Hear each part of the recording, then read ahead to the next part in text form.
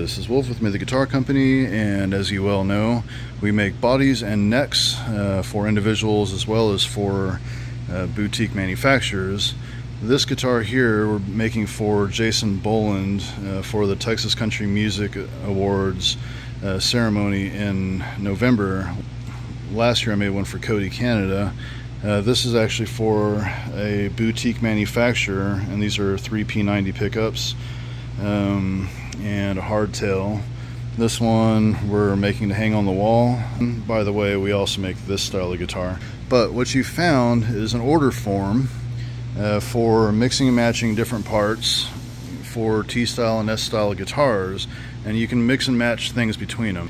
This is standard T-style, these are standard S-styles, but you see that there are P90 routes here.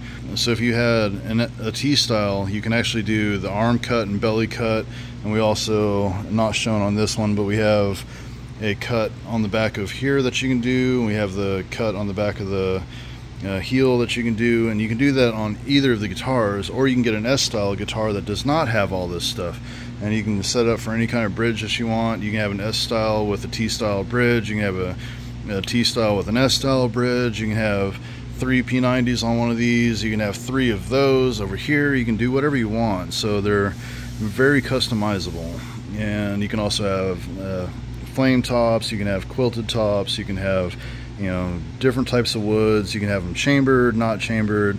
We can do the finish for you. These just came out of the paint booth. We have put sanding sealer on them, but we have not sanded them down, so that's why it looks so glossier. They're not done.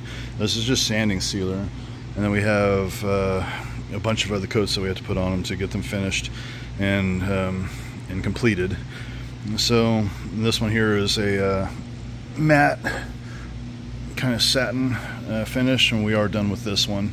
I just need to finish the neck, and then we can assemble that. So that's kind of what's going on here.